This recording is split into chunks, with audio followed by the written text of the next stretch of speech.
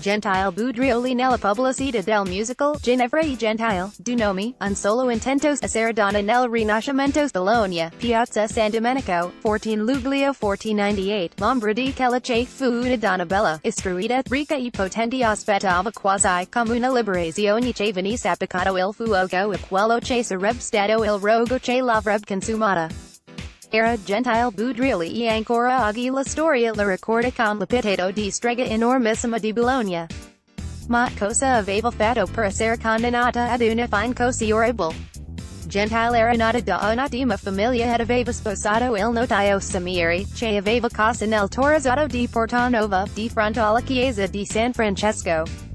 Colta e sempre accettata di conoscenza, aveva frequentato le lezioni di astrologia tenute dal professor universitario Scipione Manfredi e aveva appreso l'arte arboristica da frate Silvestro del convento francescano nei pressi della sua casa. Nonostante l'ostilità del marito, iniziò a mettere a disposizione degli altri la sua conoscenza di medicina e ben presto in città si diffuse la fama del suo sapere, unita alla rara capacità di comprendere qualche volta risolvere I problemi psicologici della altra persona. Anche Ginevra Bentivolo, moglie del signore di Bologna, Giovanni II, Falcano scherla e diventare amica.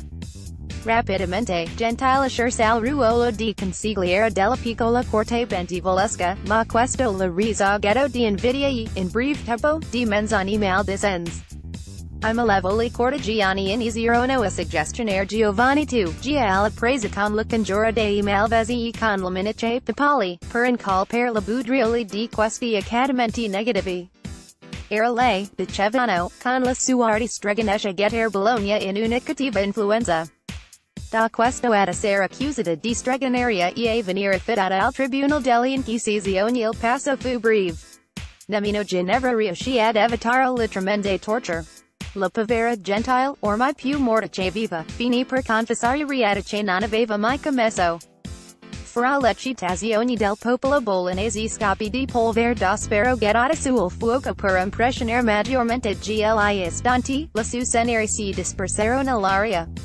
Di Gentile Budrioli si parlerà questa sera durante la prima delle due visite guidate serali in programma per I giovedì d'estate Palazzo Pepoli. La visita al Museo della Storia di Bologna sono infatti dedicate alla strega or 19.30 e I santi or 20.30.